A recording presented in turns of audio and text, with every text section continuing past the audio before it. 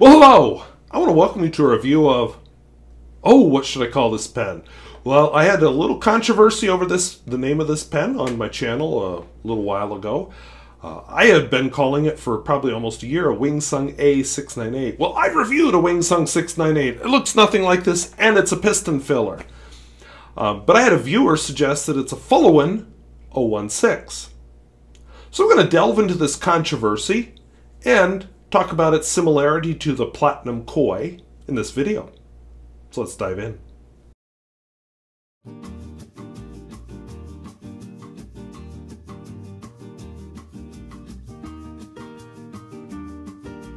If videos like this interest you, where I talk about fountain pens, both new and old, and at all price points, I'd invite you to subscribe.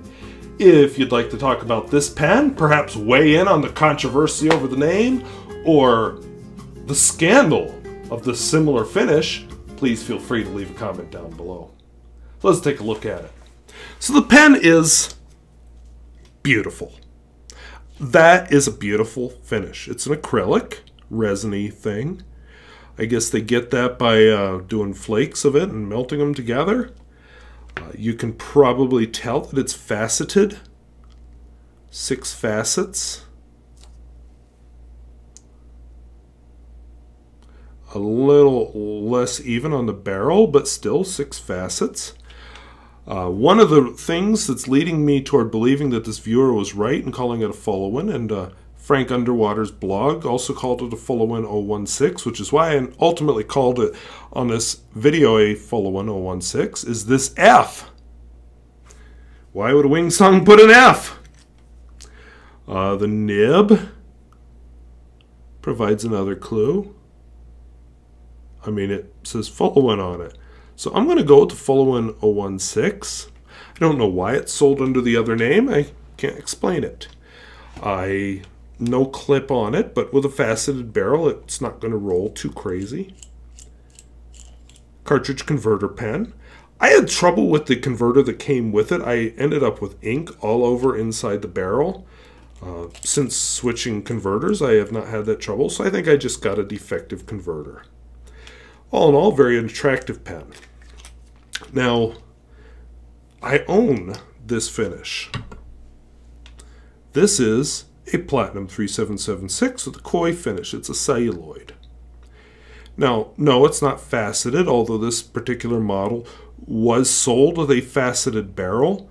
I would love to own one, but I don't love the price, so I probably never will. And if you look, this acrylic just doesn't quite match the brilliance and chatoyancy of the celluloid. Doesn't have that camphor smell either. Also does not have the seam that's on the celluloid, which some people actually don't like. So, but I think it's a worthy attempt. And it's a pen that is affordable. I wouldn't own this one, except for some reason it was discounted down to the level of a regular Platinum 3776. And then for a while, Platinum discontinued their celluloids. I think they ran out of material and they had to... Celluloid takes a while to make, so they had to make some more before they could resume selling them. So I don't know if I got it on discount because of that or why, but I did. And I love it. But that's not the pen I'm reviewing. This one is. Just for the sake of posterity, I'm going to write both names on this notebook. The ink I'm using is Noodler's.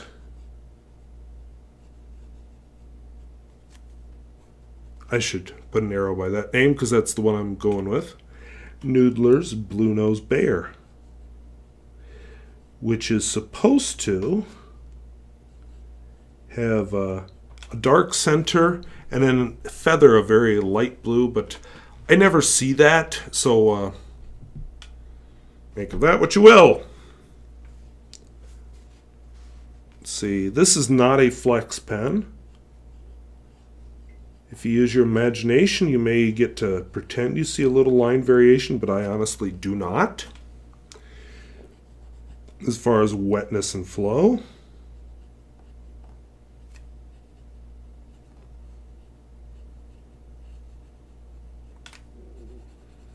please do a blue nose bear.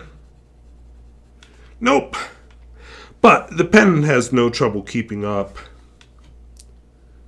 And the smear test, which is often a, whoops, not sneer, smear. The smear test, which is often a test of both the ink and the pen. If I was a good reviewer, I'd probably just use one single ink for every review. Whoops, missed. Yeah. Not like super wet, but not bad either. And then reverse writing, if you're into that kind of thing. Not that there's anything wrong with that. As somebody pointed out on one of my comments, I guess that's a Seinfeld thing. You know, fairly smooth. Definitely an extra fine. So that's how it writes in reverse. Now let's take a look at a longer form piece of writing.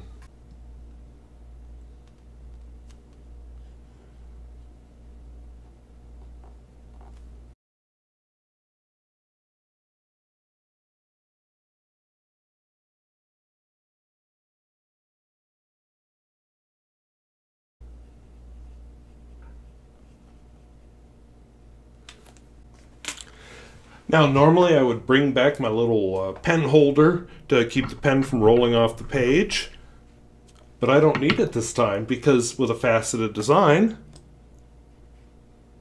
it'll sit there like a good little pen. Maybe. Stay. Okay, it wants to roll a little bit. Not perfect. Maybe if I said it perfectly, it would be perfect. But anyway, so what do I think about this pen? Well, I'm excited to see some of the Chinese manufacturers getting into more exciting materials. Now, no, it's not celluloid, but does it have to be? I mean, there are some gorgeous, gorgeous acrylics out there. Check out Edison Pen if you want some gorgeous acrylics. So, yeah, I'm excited to see the Chinese getting into that. It feels like a very quality manufacturer. You know, maybe it is, maybe it isn't, but it feels like it is.